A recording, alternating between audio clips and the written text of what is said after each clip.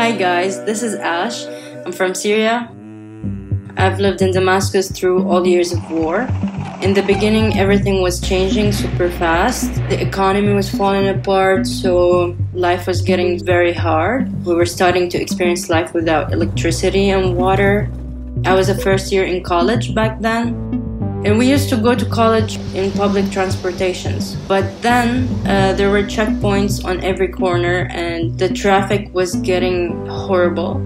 It was very dangerous to get stuck in traffic because at the time there were bombings, mortar shell falling every day. So we figured that the easiest and safest way to get to class every day is by bike.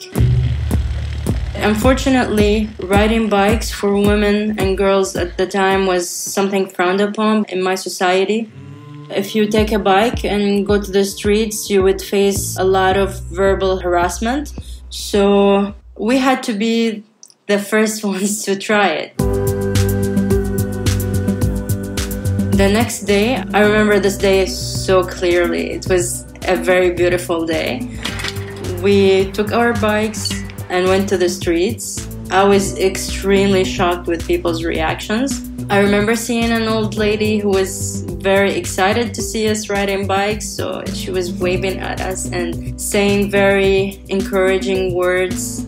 And from that moment, I knew that we're gonna keep doing this every day. It doesn't matter if it's something society can't accept.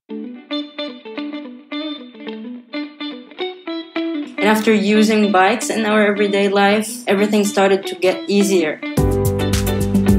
And I didn't want to stop then. I wanted to support other girls who wanted to go by bikes. We've heard about other group of people who were starting a new social initiative to encourage people to use bikes in everyday life. So we joined them and we started to make bicycle events to tell women that it's fine to use bikes. And those events were extremely successful. We started to see a lot of women riding bikes. It was a magical feeling to see that we somehow made a change. I guess whenever we're challenged or life gets harder, I think we can always find a solution. We only need to be brave enough and not be afraid of trying new things, probably. So sometimes change could be good.